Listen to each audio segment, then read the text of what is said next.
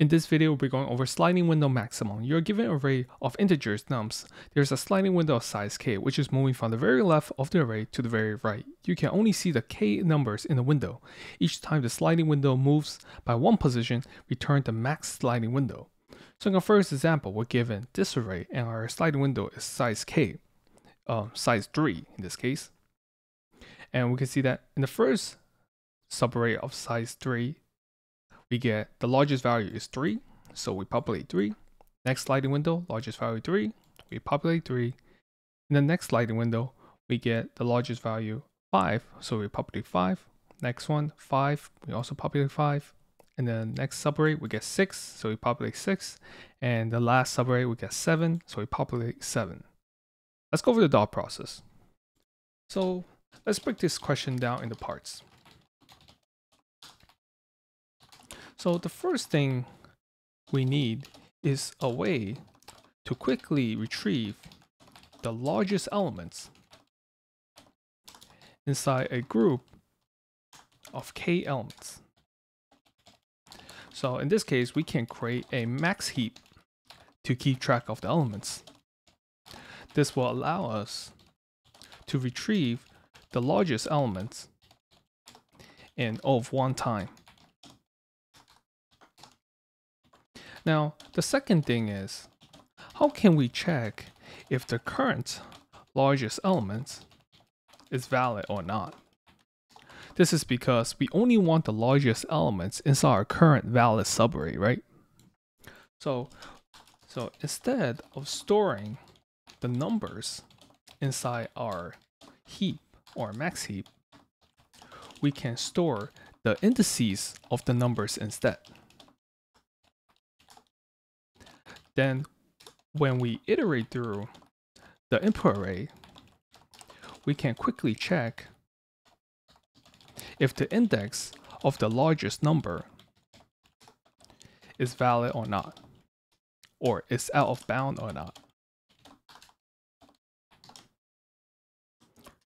Okay, now let's bring everything together.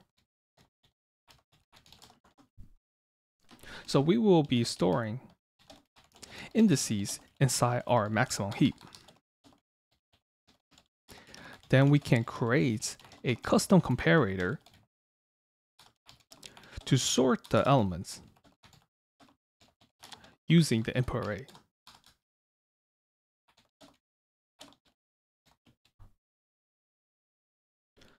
Now let's go over the pseudocode. So we're going to create a maximum heap.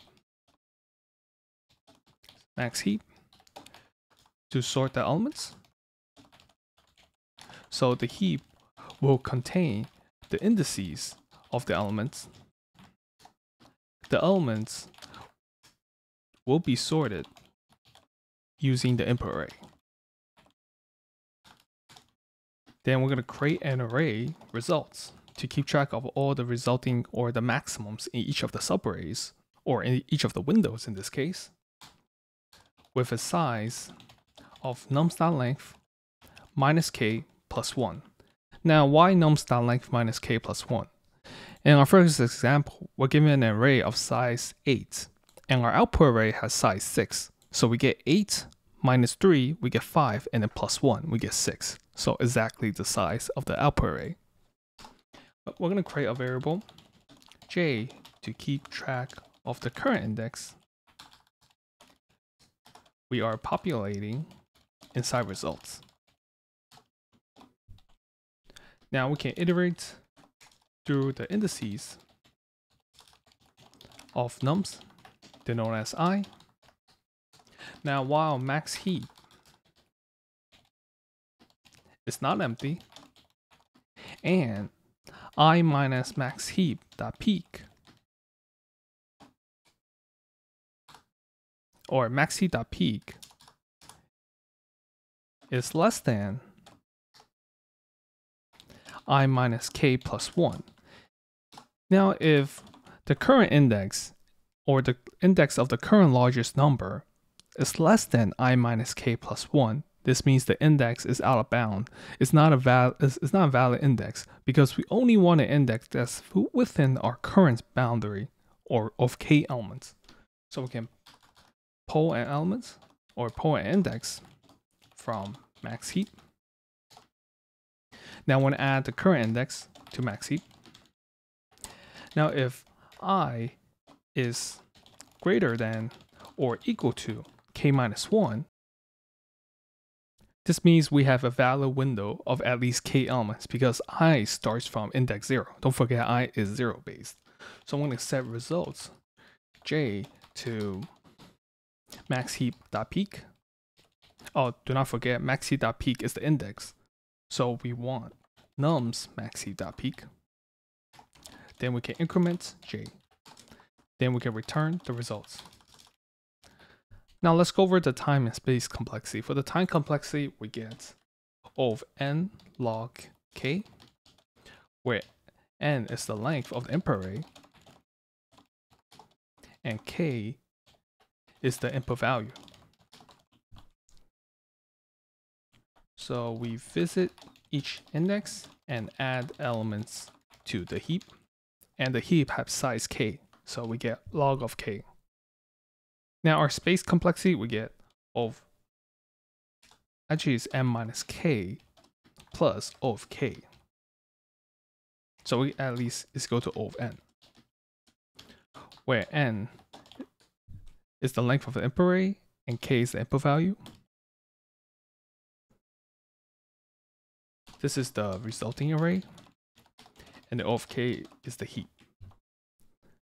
Now let's go over the code.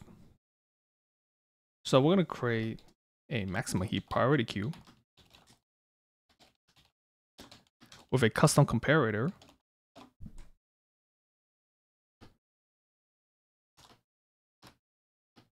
keeping track of the indices, so I1 and I2, and then we want to sort the elements by the largest values. So the larger values comes first using the input array.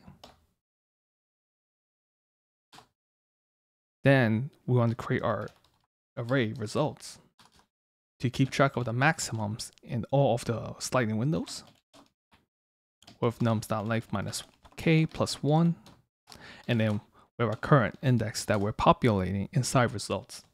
Then we're going to iterate through the indices of the input array. We want to check if the current index or the index of the current largest number is valid or not. If it's not valid, we want to remove it. So while max heap is not empty, and max heap.peak is less than I minus k plus 1, this means it's out of range. So we can do max heap.pull. We can remove it. Now we're going to add the current index. Now if, in this case, if I is greater than or equal to k minus 1, this means we have a valid sliding window. We can populate the current largest elements into our results. Nums max heap.peak.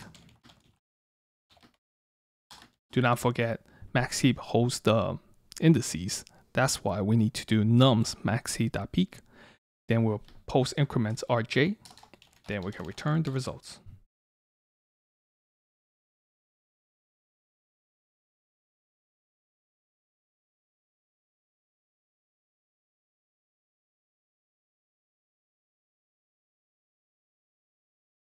Let me know if any questions in the comments section below.